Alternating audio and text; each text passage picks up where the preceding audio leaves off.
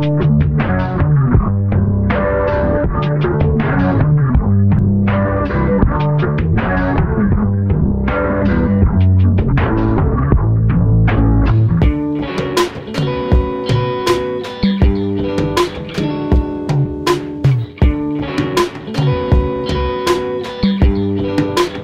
2022, the Russian army will almost certainly be better capable.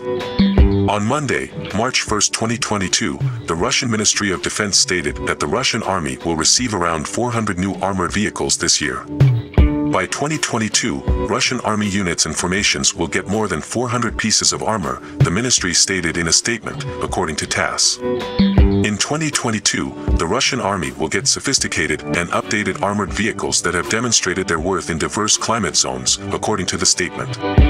The Army will get enhanced T-72B3M, T-80BVM, and T-90M tanks, as well as BMP-3 infantry combat vehicles, updated BMP-2 vehicles with Berezhak combat modules, and BTR-82A armored personnel carriers, according to the ministry.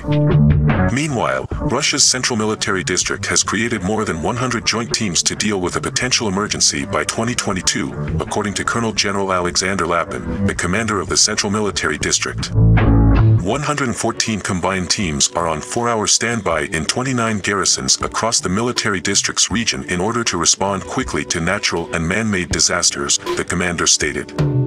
More than 1,700 pieces of specialized equipment, including 10 Mi-8 helicopters with VSU-5 exhaust systems and 4 transport planes, have been developed by district specialists. For this mission, a group of unmanned aerial vehicles has been assembled.